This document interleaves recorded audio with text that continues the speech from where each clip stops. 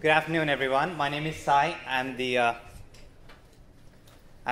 founder and CEO of a startup, New York-based music startup called Jukebox.io. And today I'm going to talk about personalizing the music experiences. And to give you a little bit of context around my background, I have a master's in computer science, and then I worked with the Disney Interactive Media Group, and then I worked in the travel space. And one thing that was common in all my previous backgrounds was music used to play in all these workplaces 24/7. And everyone used to fight whose music experience is going to come next. And I think to understand really concept of the personalizing the music experiences, I'm going to walk you over three different concepts: music as an experience, and personalization, and millennials. I know there are three different distinct topics, but I can assure you that by the end of the talk, I hope you guys actually take away some of the key learnings. And some philosophers really believe music is one of the key ingredients, what makes us human and separate from low-grade animals. So I think music plays a very important and crucial aspect of our lives. And when you think about the music as an experience, it takes the front seat in some situations and the back seat in some others, like music concerts, live events, or the road trips, or where it takes the back seat is the bars, restaurants, or all the other fields. And if you think about the music ecosystem, I consider this into four different quadrants, like personal versus venue-based, which is the out-of-home music, and venue-based, interactive versus non-interactive. And when you think about the personal interactive space, this is where all the music services that on a day-to-day basis that we use fall under. And when you think about these music services, one size fits all, it doesn't fit anymore. And we need something else to actually curate the music for us and also bring some really cool experiences into our lives.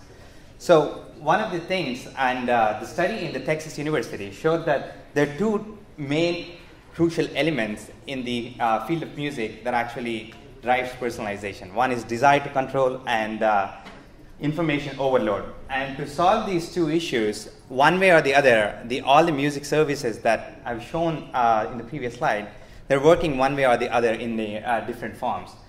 So Irene said the only song that is more important than the song that you're listening to is the next one that's going to play in your earbuds or in the public experiences.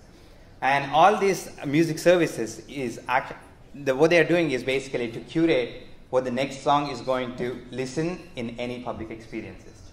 And the third concept is millennials. And there are 83.1 million millennials in US, and it constitutes more than 25%. And interesting fact is more than 83% of these millennials are going to go to the concert in the next 12 months. And if you think about an interesting stat, the recent iHeartRadio Music Festival has 6.5 billion social shares across social media. And 60% of those shares actually came from millennials. So there is a huge phenomena going on with millennials. Millennial is a term that is loosely used, but only few people could understand it. And to combine these concepts, to give a personalized music experience which involves millennials into the picture, we actually created a service called Jukebox.io.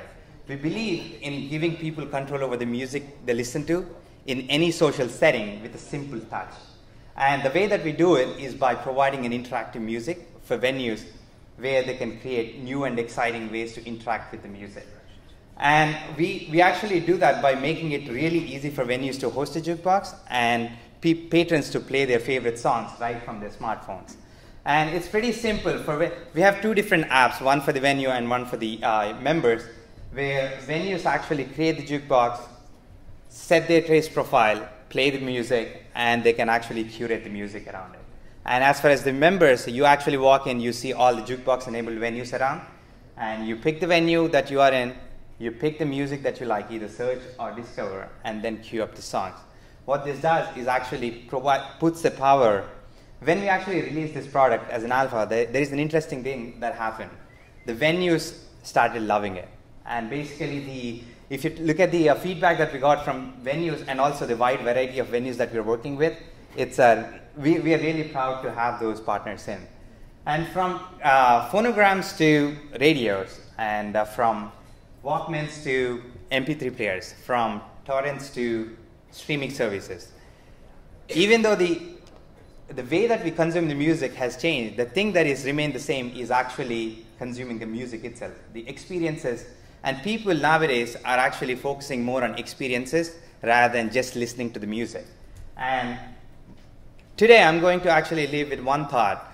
Even though it's, we as an industry, music industry, has gone through a lot of evolutions of different periods. But one thing remained the same is creating more and new exciting experiences for the people to continue strive in the music industry. Again, I'm Sai from Jukebox.io. I would love to have a conversation with you all. Thank you.